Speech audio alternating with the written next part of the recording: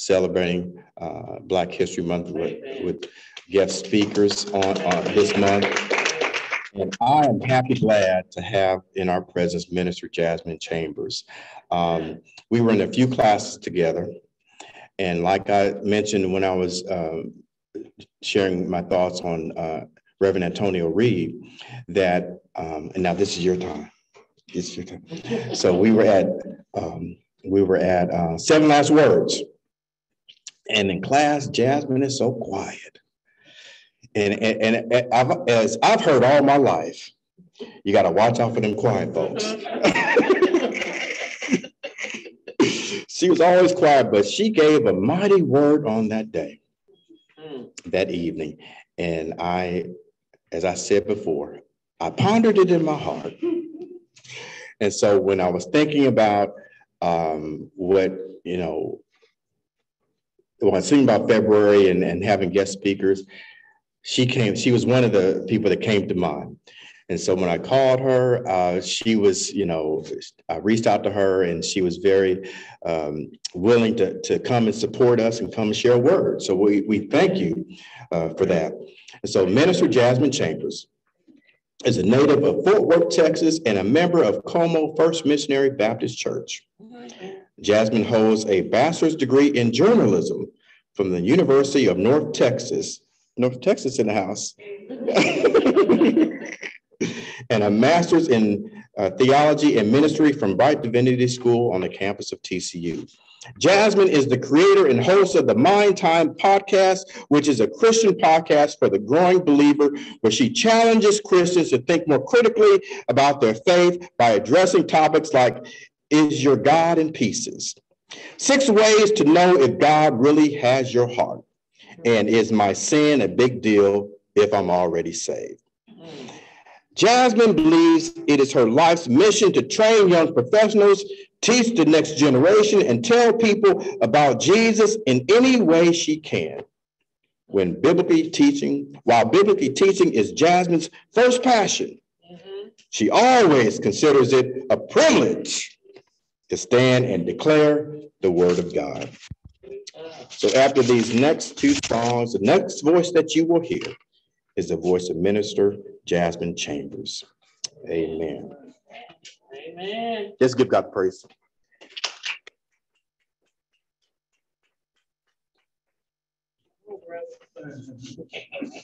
Oh. Well, chief. No, we're not.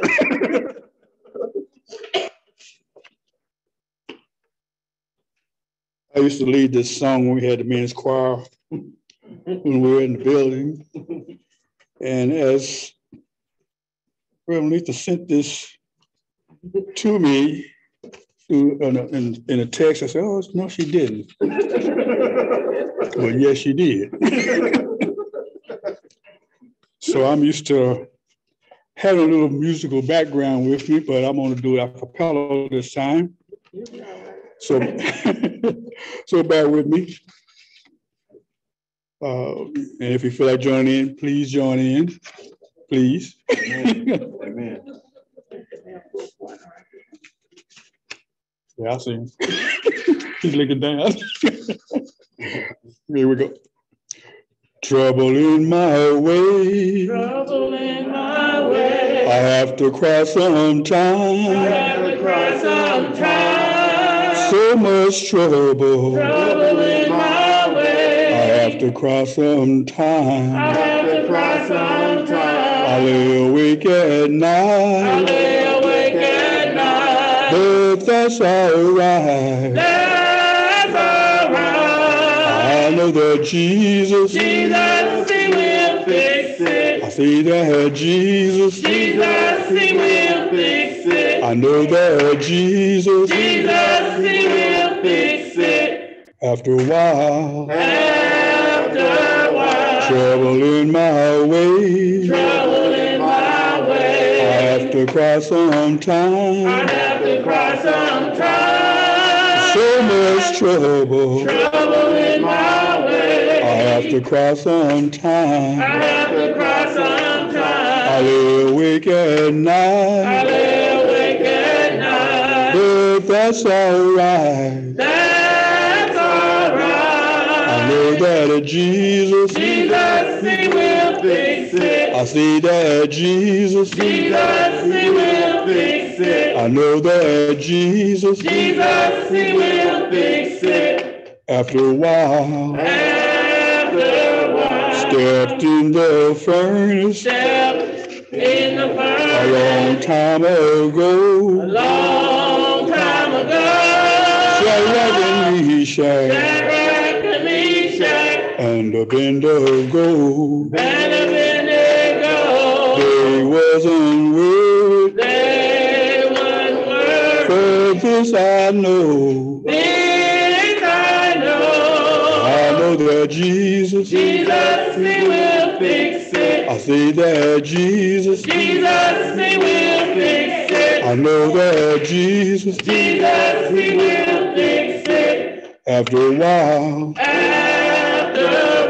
trouble in my way, Trouble in my way. I have to cry sometime, I have to cry sometimes. so much trouble, Trouble in my way. I have to cry sometime, I have to cry sometimes. I lay awake at night, I lay awake at night. but that's all right. That's all right. I know that Jesus, He will fix it. I see that Jesus, He will fix it. I know that Jesus, He will fix it. oh yes, Jesus, He will fix it. oh my Jesus, He will fix it. I see that Jesus, He will fix it. oh yes, Jesus, He will fix it. after a while, After a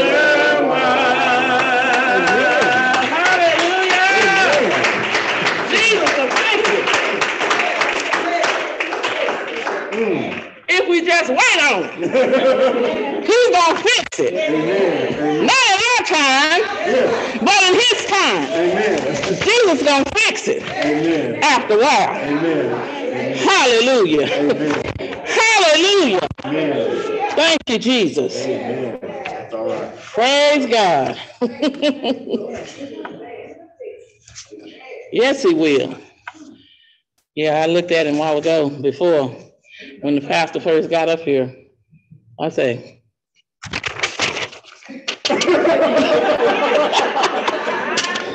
he like,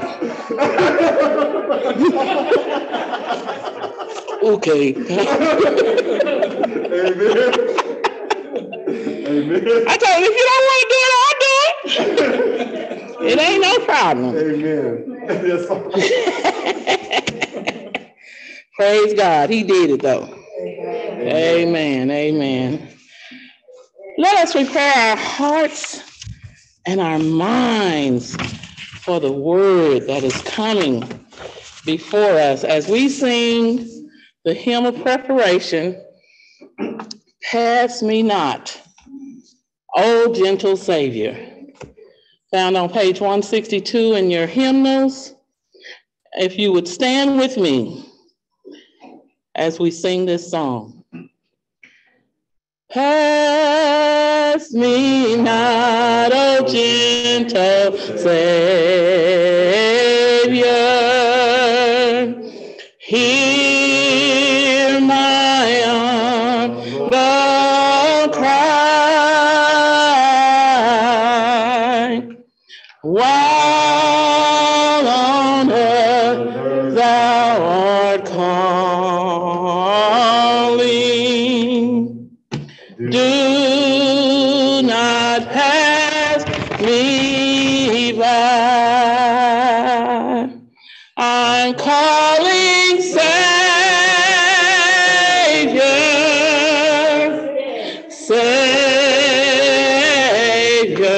Savior, hear my humble cry. While on earth thou calling,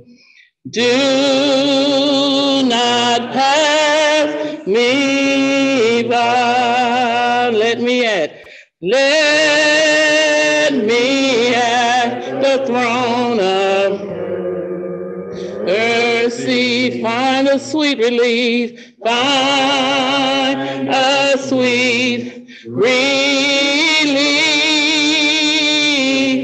Kneeling there in deep contrition, kneeling there in deep contrition. Help my unbelief. Help my unbelief. I'm calling Savior,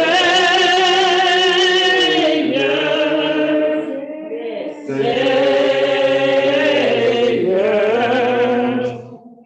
hear my humble cry. While on others thou art calling, do not pass me by. Gracious God, our Father, we just stopped by today to say thank you. God, we thank you for another day that was not promised to us and a day, God, that many did not see. We thank you, God, for your grace and allowing us to assemble one more time in your house, God, to lift you up. For you said in your word, if I be lifted up, that I will draw all men unto me. God, in this preaching hour, we just ask, dear Heavenly Father, that you would send your spirit. God, hide me behind this sacred desk, God, and that you would speak to your people as only you can. God, for I don't know what the issues and the struggles and the situations are, God, but you know all about them. And you said that your word would not return unto you void. So right now in this moment, God, prepare hearts and minds. Speak as only you can. Save as only you can. Uplift and deliver as only you can. God, and then when this moment comes to an end, we'll be so careful to give your name all of the glory, the honor, and the praise. It's in Jesus' name that we ask all of these things. Amen. Amen. First, give an honor to God, who is truly amazing in my life, and to the shepherd of this house, Pastor Jones. Now, you know, he always want to say, you know, other people are quiet, you know. But now I came the second Sunday, and I was a little surprised because I'm not the only one that's quiet on campus, and y'all pastor got a little fire. Well, what's going on? And so to see you in your element and watch you come alive has been a great joy. So back at you. Back at you. And giving honor to the First Lady, Sister Jones, I just want to tell you, I have a special affinity for First Lady Joneses. The First Lady of my home church, Dana Jones, has been a mentor to me since I was 11 years old. And it's just something about y'all. Y'all just have sweet spirits. I don't know what it is, but First Lady Jones have sweet spirits. And so getting to meet you the other Sunday, you can just tell. And so you put up with this one. I know you're strong too. So, you know, you're doing good. You're doing good. Keeping them in line, you know, working it out. So to God be the glory for you all and the leadership of this church. And I'm just grateful for the invitation and opportunity to share with your flock. I want to recognize somebody who's special to me. We go back, I don't know, since he was 8 or 9. I used to watch him when his mom was in choir rehearsal. And so we used to talk and to watch this young man, Xavier, grow up. And then I was a Sunday school teacher for 7 years. And so when I taught the young adults, he was like in middle school or getting ready to go into high school. He's like, I'm coming to your class. So he was the youngest person in my class. And then when I taught the high school class, he was kind of older. He was like, I'm still coming to your class. And so to watch this young man grow up and to be here and just to see what God is doing in your life, Xavier, I'm just encouraged. A recent grad from Paul Quinn. And so God is doing some wonderful wonderful things. And so for all of you joining us online, just bid you greetings in the name of Jesus. So to get to it, if you will join me in 2 Samuel, I will be coming out of 2 Samuel chapter 9 today, and I'm going to read that text in its entirety and then end up with our theme verse for this month. 2 Samuel chapter 9. I'm going to read this out of the NIV. Verse 1, and David asked, is there anyone still left in the house of Saul to whom I can show kindness for Jonathan's sake? Now there was a servant of Saul's household named Ziba. They summoned him to appear before David, and the king said to him, are you Ziba? At your service, he replied. And the king asked, is there no one still alive from the house of Saul to whom I can show God's kindness? Ziba answered the king, there is still a son of Jonathan. He is lame in both feet. Where is he? The king asked. Ziba answered, he is at the house of Machir, son of Ammiel in Lodabar. So King David had him brought from Lodabar from the house of Machir, son of Ammiel. And when Mephibosheth, son of Jonathan, the son of Saul, came to David, he bowed down to pay him honor. David said, Mephibosheth, at your service, he replied. Don't be afraid, David said to him, for surely I will show you kindness for the sake of your father, Jonathan. I will restore to you the land that belonged to your grandfather Saul, and you will always eat at my table. Mephibosheth bowed down and said, what is your servant that you should notice a dead dog like me? Then the king summoned Ziba, Saul's steward, and said to him, I have given your master's grandson everything that belonged to Saul and his family.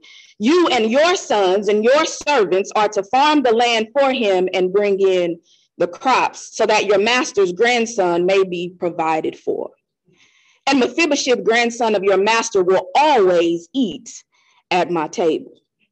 Now Ziba had 15 sons and 20 servants. And Ziba said to the king, your servant will do whatever my lord the king commands his servant to do. So Mephibosheth ate at David's table like one of the king's sons. Mephibosheth himself had a young son named Micah, and all the members of Ziba's household were servants of Mephibosheth. And Mephibosheth lived in Jerusalem because he always ate at the king's table. He was lame in both feet. And then for our theme scripture of this month, Hebrews 12, verse 1, it says, therefore, since we are surrounded by such a great cloud of witnesses, let us throw off everything that hinders and the sin that so easily entangles. And let us run with perseverance the race marked out for us. This is the word of God for the people of God. Now, have you ever encountered a person who has way too much faith in themselves? You know what I mean? Like y'all on the road and they talk like they know where they're going. But when you ask them if they know where they're going, they usually say something like, yeah, I mean, it's a straight shot down 35, going to be right off the freeway. You can't miss it, only for y'all to end up lost for 2 hours. You know, you over there fuming and mad and you trying not to yell, but you just trying to figure out, okay, well, now what we going to do? Or have you ever found yourself in a bind, you know, and you're with that person who always knows a guy that no matter what's broken, they can always fix it and give you a good deal on it. Come on now. Yeah. You know, your pipes bust. Yeah, man, I know a guy. The engine go out in your car. Yeah, man, I got a guy. They're always talking about a guy that they know, but the guy don't ever come through. Or maybe you're like me and you don't like to read the instructions that come with things like how to put together a bookshelf. You know what I mean? Because it's a bookshelf. How hard can it be? You got two sides, the top, the bottom, two shelves. It's fine. No need to read the instructions. I put many bookshelves together, but when you get ready to stand it up, it's It's a little wobbly, it's leaning. And then you come to realize that you done screwed one shelf in backwards. You know what the rough side showing? And so now you are left trying to figure out, okay, well now, is it worth doing over? We just gonna prop it up and hope nobody knows it, or, get you some electrical tape like I did and just cover up the rough part. Looks just like the rest of the bookshelf. There's always a defining moment when you've gone as far as you can go by faith, and you have to figure out what to do next. So as we close out this Black History Month theme, the title of my message today is, We've Come This Far by Faith, so now what? If there is anybody who could say with a straight face, no lies detected, no cap, and no red flags, that he got to where he was by faith, it is King David.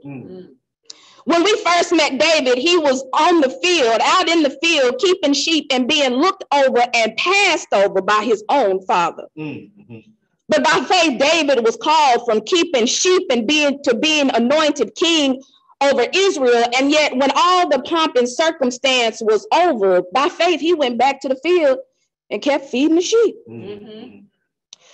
By faith, David was called into service as King Saul's armor bearer to play his heart for him every time he was tormented by an evil spirit. And then he would leave the palace and by faith go back home and feed his father's sheep.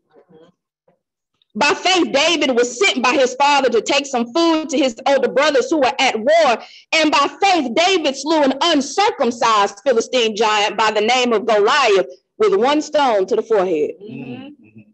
By faith, David became a warrior and a general in King Saul's army. And even when King Saul got jealous of him because the people were singing out in the streets, well, Saul has killed his thousands, but David his 10,000s.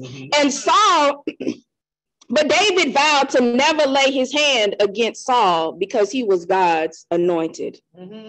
By faith, God moved Saul out of David's way when he died in battle. And by faith, David was appointed the next king of Israel, as was prophesied. See, when you get to where God has promised you to be by faith, there is not a trail of unrighteousness behind you. You don't have to lie to get what God has for you. You don't have to tear down anybody else to get what God has for you. You don't have to touch God's anointed or talk about the pastor to get what God has for you. You don't have to cheat. You don't have to lie. You don't have to cut corners or make deals with the devil. You simply have to walk by faith and trust God to work everything else out. Amen. So by the time we get to today's text, King David is at his so now what stage. God has kept his promise and elevated David to the highest office of the land. And so now what? What do you do when you've gotten your degree and secured your dream job? What do you do now that you're retired and you can watch your stories every day and still get a check? What do you do now that you've raised your children and God is blessing you to see your legacy in your grandchildren and your great-grandchildren? You've gotten this far by faith, and so now what?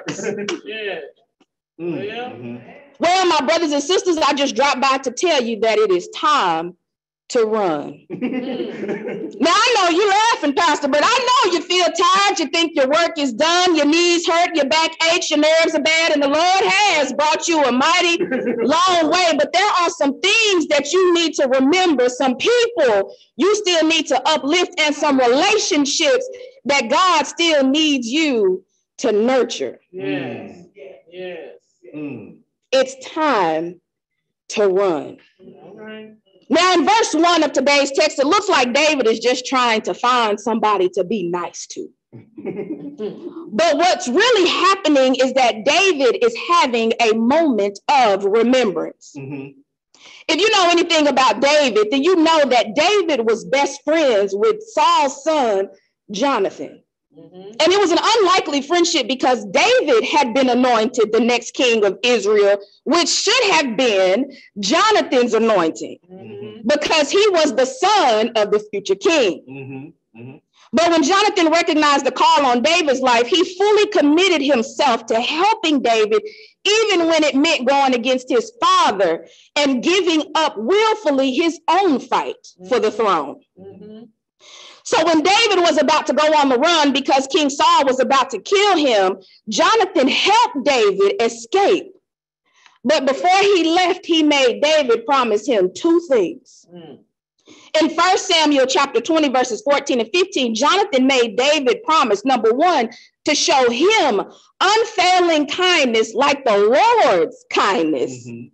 And number two, for David not to ever cut off this kindness from his family for as long as David lived. So now let me break down what happened just in case you missed it. Basically, Jonathan secured the bag, as the young folks like to say, and set up life insurance all in 2 verses of scripture. Now, the truth be told, some of us been working 20 years and still don't have the bag or the policies in place. But this is why I like Jonathan, because he makes David promise to show him and his family kindness like the Lord's kindness. Has anybody run into the kindness of God? I'm talking about the kind of kindness that will let you live even when you deserve to die. The kind of kindness that is still generous towards you even after you've been stingy and selfish. See, God's kindness flows in abundance without conditions, and it operates differently. See, it wasn't uncommon for the new king to murder all of the members of the family of the old king, so that way there would be nobody left to challenge him for the throne.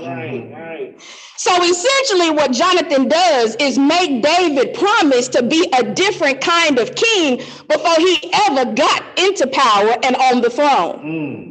Now I want to pause right there because that's a word for some young person that's listening today. You're still waiting on God to elevate you to the level you know in your heart you could get to.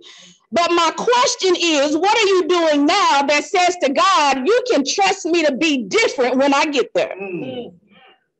What promises have you made? Have you promised to keep your hands clean? Promise not to sell out to the world when you get a little success under your belt? Promise to remember where you came from and who was with you before you made it? Or will God lose you when you get big? The first part of our call to run is to remember. There are some things you need to remember. And David in this moment is remembering that he made a vow. So he asked, is there anybody left from Saul's house to whom I can show kindness to for Jonathan's sake? Who do you need to remember today that could benefit from your kindness? Who is that person in your family that don't nobody really fool with, because they kind of out there? The one who was sweet and cute as a kid, but then they got grown and chose a different path, and now nobody really fools with them anymore. Who do you need to remember today? Who do you know that may be locked up but would love to get a letter from you? Who do you know that may be living down low or on the low down and could use some love and light? Who is God calling you to remember today? Come on now. So David asks around and discovers that Jonathan has a son named Mephibosheth. I like to call him Phoebo. And he's lame in both feet. Now we read about what happened to Mephibosheth in 2 Samuel chapter 4 when it says that after news came that his father Jonathan and his grandfather Saul had died in battle, his nurse picked him up and tried to flee. But she was in such a hurry that he fell and became disabled. So here you have the grandson of a king who is lame, living in somebody else's house down in Lodabar, and he could have used the lift, but he's been left out. But lucky for Phoebe, he had a father who believed in life insurance and a king who made a vow and did not lie, and it was about to change his whole life. The reason why the writer of Hebrews talks about all the people who had faith in chapter 11 and then tells us in chapter 12 to remember that we are surrounded by people who had enough faith to lay a foundation for us, and they didn't even live long enough to see it. Amen. It's the faith of the ones who came before us that is allowing us to live the lives that we live right now. Amen. So David had Phoebe brought up from Lodabar and summons him to the palace. Now, this is a defining moment because Phoebe isn't really sure why he's there. The reason why his nurse took him and fled after his father died is because, like I said earlier, the new king would usually kill all the members of the old king's family. So Phoebe had been in hiding all of these years, hoping that David doesn't find out about him. And so Phoebe gets summoned and he shows up real humble because he has no idea if he's going to make it out alive. But David is actually excited to see him and tells Phoebe, look, don't be afraid. Yeah. Because not only am I going to show you kindness for your father's sake, but I'm also going to give you back all the land that belonged to your grandfather Saul. That's what I love about God. Just when you think it's about to be over, he comes bringing gifts. Yeah, won't he do it? Yes, he will. Yes, he will. So this brings me to my next point. Once we've made it this far by faith, not only are we called to remember, but we are also called to uplift. What good would it have been for David to remember he made a vow, find out that Jonathan had a son, and then leave him living in Lodabar? What good does it do to remember that loved one who's out there if you don't reach out and check on them and just say, hey, I thought about you, praying for you. Do you need anything? What good does it do you to remember that you got a church member who's going through a tough time, but you never pick up the phone and call them and encourage them? What good does it do for you to say you've made it so far in your career, but there's nobody else in the office who could say, if it wasn't for you, they wouldn't be where they are?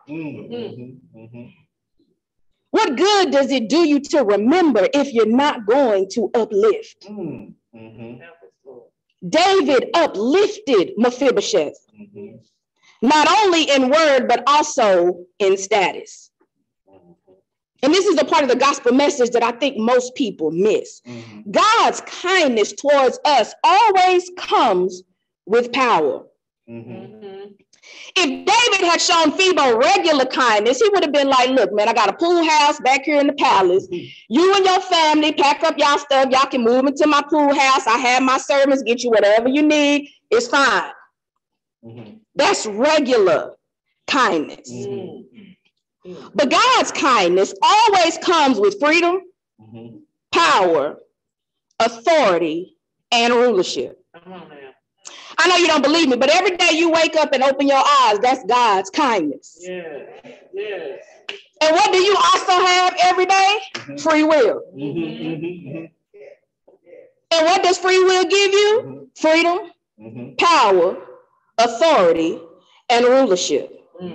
So in order for David to stay true to his vow to show Phoebe kindness like the Lord's kindness, he has to give Mephibosheth some kind of freedom, power, authority, and rulership. So what you have is a king uplifting and reestablishing another king's kingdom so he too can have rulership, because that's what God's kindness does. Amen. See, when your territory has been established by faith, you don't have to be threatened by helping somebody establish their stuff. Phoebe should have been a threat to David, but because David understood that what God has for him is for him, and what God has for Phoebe is for Phoebe. And that's why I get excited about the gospel of Jesus Christ, because this same principle is true for all of us. What God has for me is for me, but you don't have to be mad about that, because God's got something for everybody. You mind if I teach it for a minute? Amen. Uh-huh. The Lord, teaching is my first gift. God promises us rewards. Uh-huh. Does anybody know what a ward is? A ward is a designated area. Mm-hmm. People that grew up in Houston, sometimes they say, oh, I grew up in 3rd Ward. Right? I grew up in 5th Ward. Or in the hospital, you have the children's ward or the cancer ward. A ward, W-A-R-D, is simply a designated area. Mm-hmm. The prefix re means to go back to the beginning or to restore something to its original state. Mm-hmm. So when God promised to give us rewards, like in the parable of the talents in Luke 19, for example, the servant's reward was rulership over cities in God's kingdom based on their level of faithfulness. God promised to give them designated areas or wards in the kingdom for which they could rule over. Are you with me? Yeah. In the beginning, humanity was awarded earth as our territory in which to rule and have dominion. That's in Genesis. But there was a great fall, and sin caused our foreparents to lose their rulership and authority over the kingdom of earth, just like Saul lost his throne because of his sin. So all of humanity, therefore, became like Phoebo, and we became lame in the feet and were no longer able to walk with God and talk with God face to face, and we lost our award.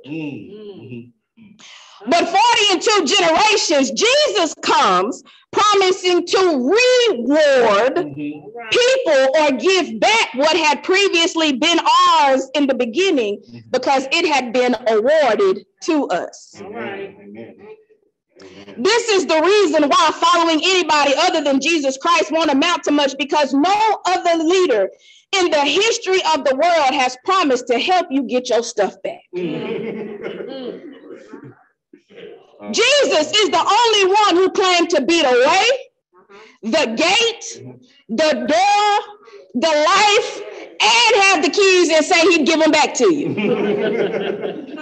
That's why Jesus says in Luke 12:34, don't be afraid, little flock. Your Father has been pleased to give you the kingdom. Yes.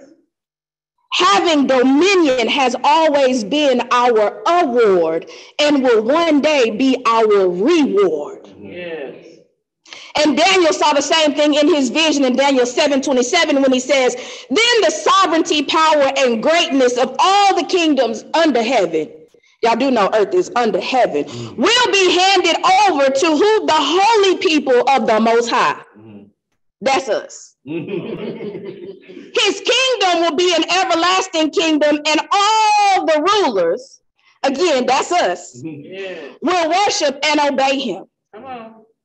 I know ain't nobody happy but me, but this gospel of Jesus Christ will uplift you. It will restore you. It will reward you. When Jesus returns, you get some returns. When Jesus comes back, you getting some stuff back. All right. David uplifted Mephibosheth out of another man's house and helped him establish his own house, because that's what God's kindness does. Yeah. David stood in the gap as a father for his best friend's son and helped him back into his rightful place of rulership and authority. All right. Who do you know that's living down in Lodabar who needs to be uplifted? Who do you know has made their home in the world and needs to be reminded that God is looking for people to show kindness to, and that Jesus came to reward them with everything they lost? Who do you know that needs to be uplifted with the gospel message today? Come on now. We've come this far by faith, and we've been called to remember, to uplift, and finally to nurture.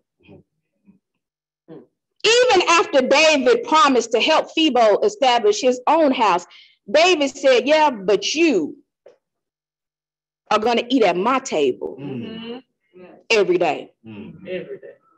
David made it a point to nurture his relationship with Mephibosheth.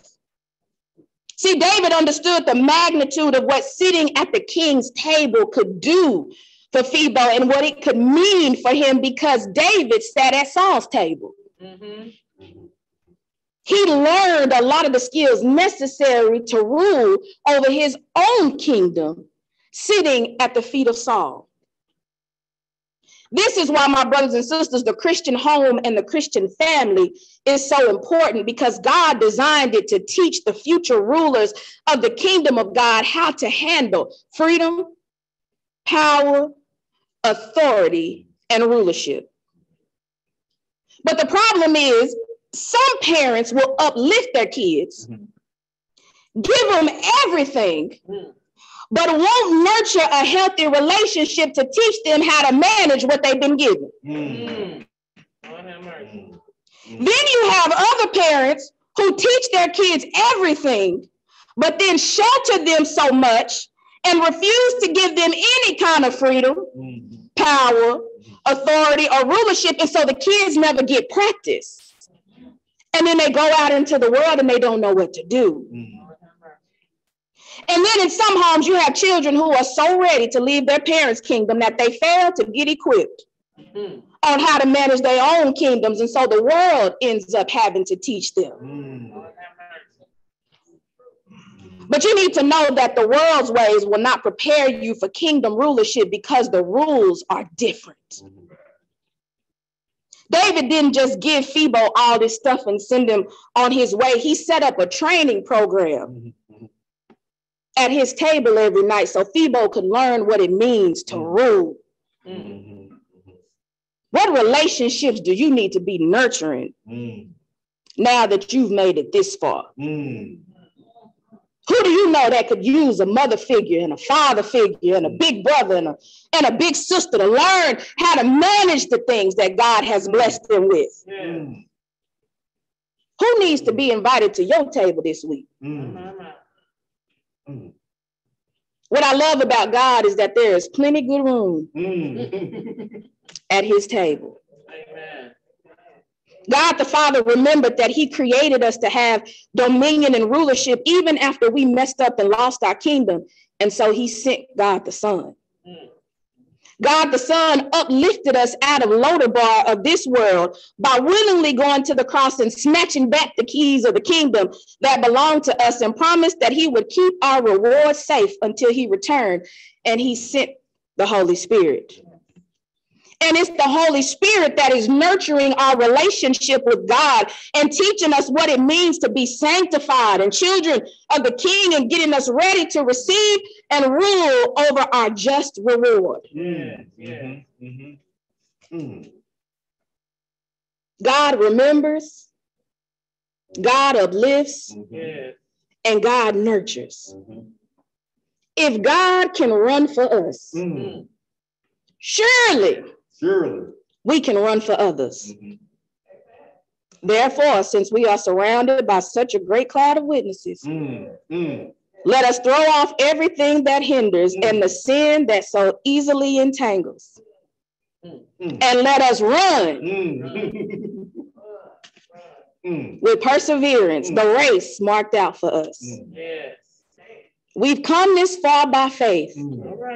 So now what? It's time to run. God bless you.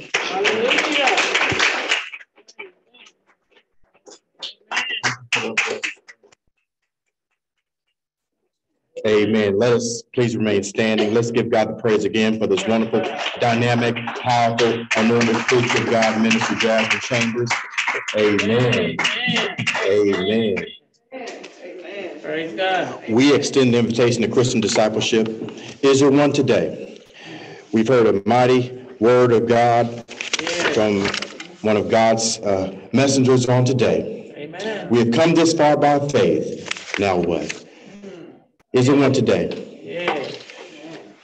Lord, hallelujah. Amen. And in the chat, if you like for me to reach out to you, pray with you, put your information in the chat. The tech team will make sure that I get that. And as we stand let this song bless you on today. Is there one today? We've come this far by faith. Now what?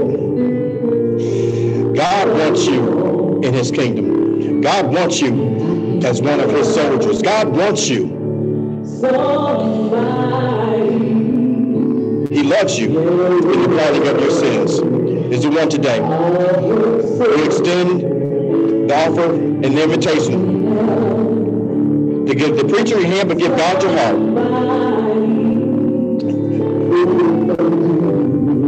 Is there one today?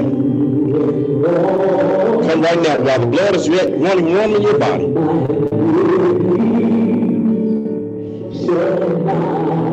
You may be seated.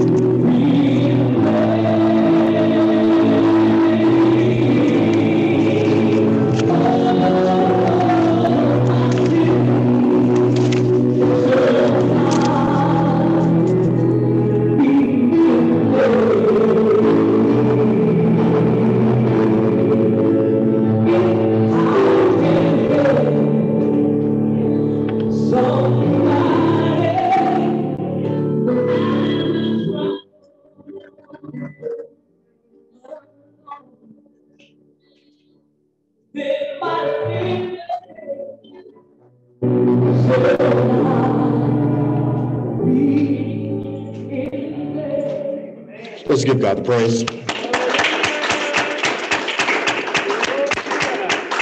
Glory to God. What I tell you, what a powerful word. We have some preaching, we have some teaching. Amen, amen, amen. And let this message that we are blessed with on today, let it resonate on your heart. Because the preacher challenged us. We've come this far by faith. Now what? Are we going to sit on our rusty dusty? Are we going to run? Are we going to tell others about Jesus Christ and be that father figure or that elder, and we can nurture those relationships? We were challenged. I was challenged. Amen. So we just thank you, Minister Chambers. I cannot thank you enough. And you and Reverend Reed are going to be on my list.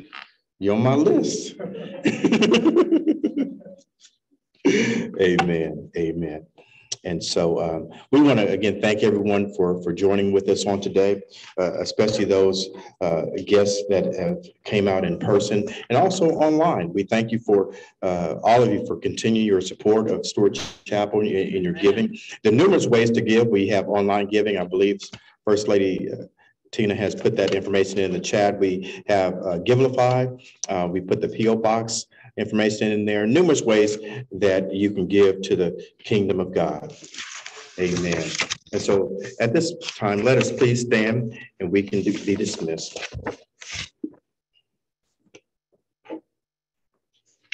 Praise God, from whom all blessings flow. Praise God, from whom all blessings flow.